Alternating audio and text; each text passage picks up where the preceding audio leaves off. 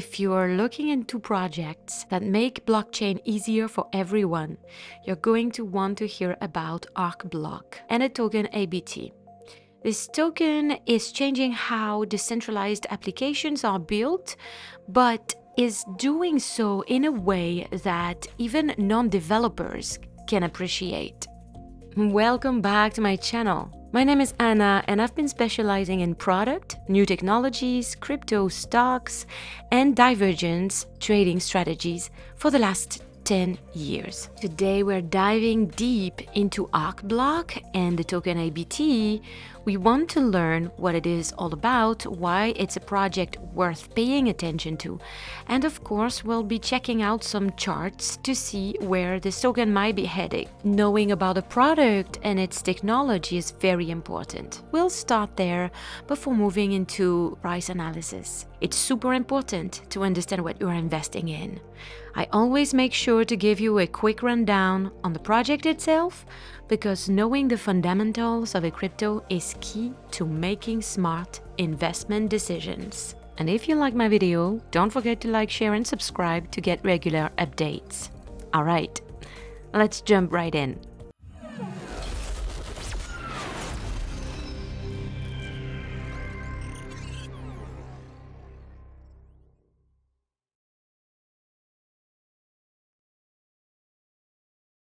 Let's talk about Arcblock and the token ABT. In simple terms, Arcblock is like a toolkit that helps developers create decentralized applications that we also call dApps more easily. It uses both blockchain technology and cloud computing. Think of it as building with Legos, but for the blockchain.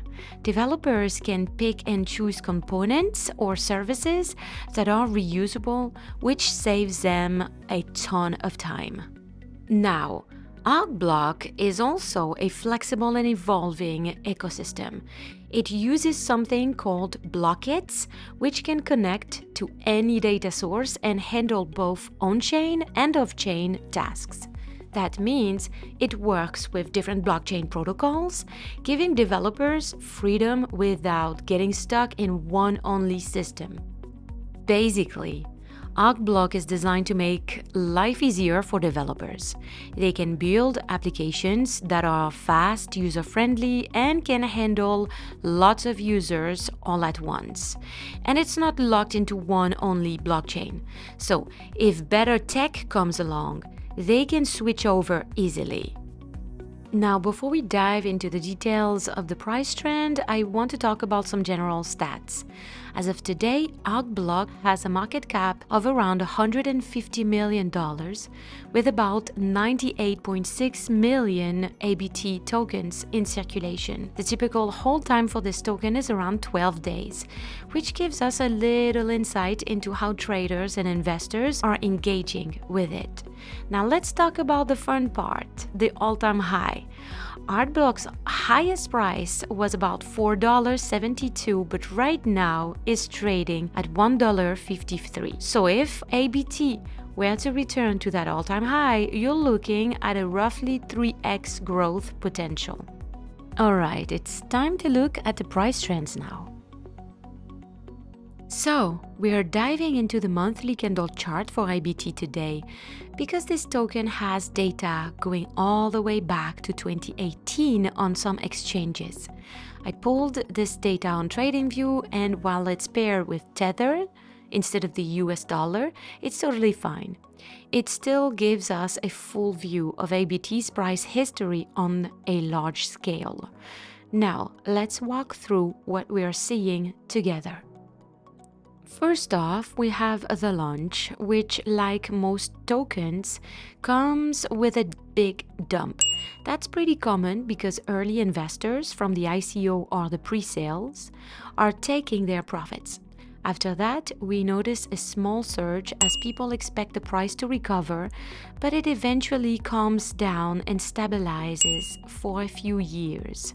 What's interesting is the massive bull flag pattern that forms later, followed by another one. These are important because they can signal potential upward movement, fast forward to where we are now, and the chart has started to dip again. At this point, I want to zoom in and look closer at the surge on the weekly candle chart.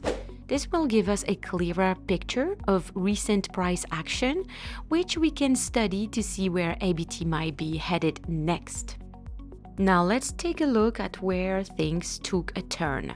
If you focus on the 3 or 4 bull flags we had in a row, which were pushing the price higher, you'll also notice something crucial, a reversal bearish divergence forming at the top. This is a red flag that signaled the end of that upward trend, meaning we were about to head back down. And sure enough, that's exactly what happened.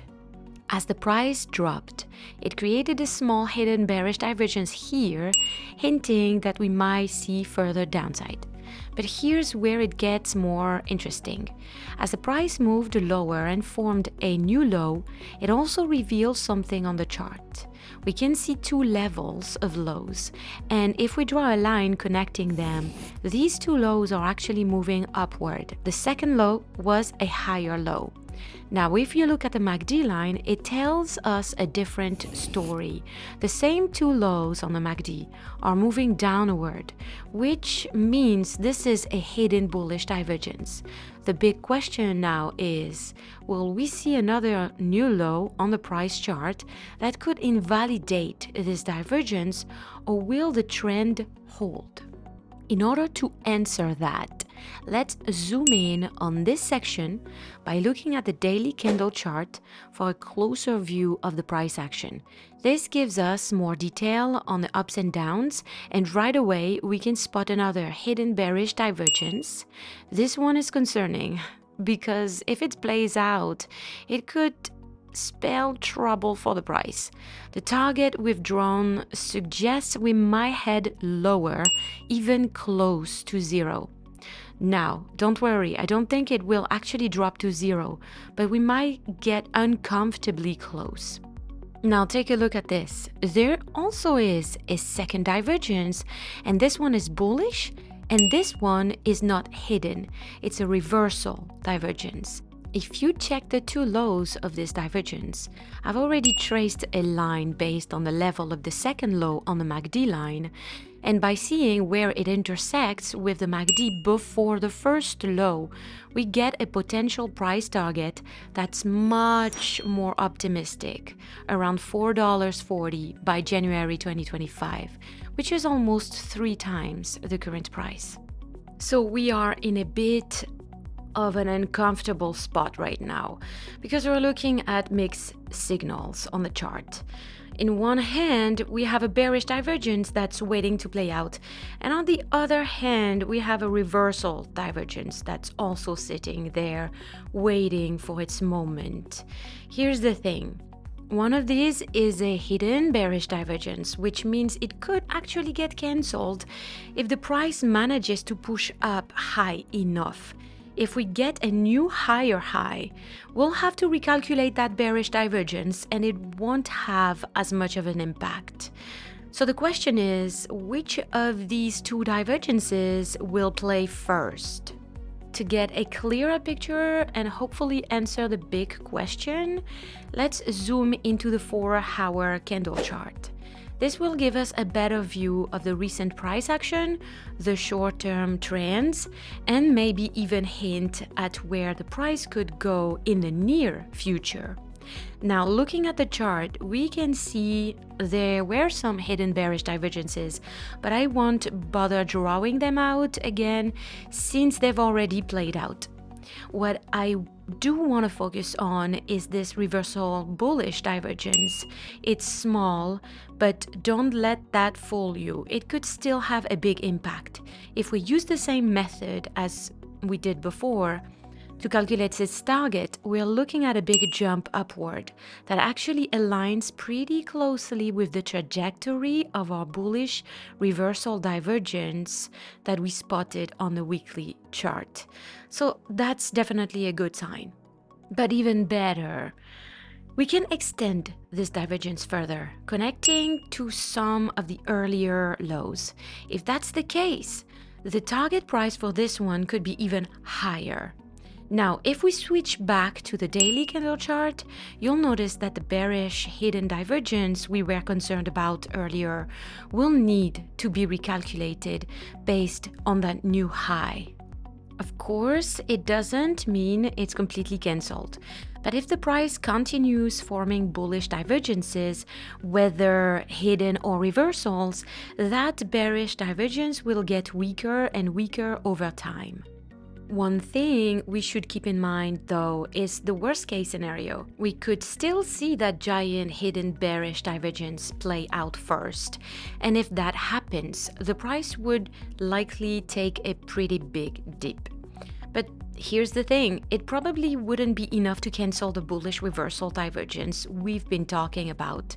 So even in the worst case scenario, I think we might see the price drop first, but then it would likely recover a bit later. Okay, guys, that's all that I have for now. So I want you to remember that this is crypto, and you always need to be extra cautious when we talk about crypto. Even what I say, don't take it as facts. Always do your own research. I can make mistakes, and my trading strategies are never guaranteed.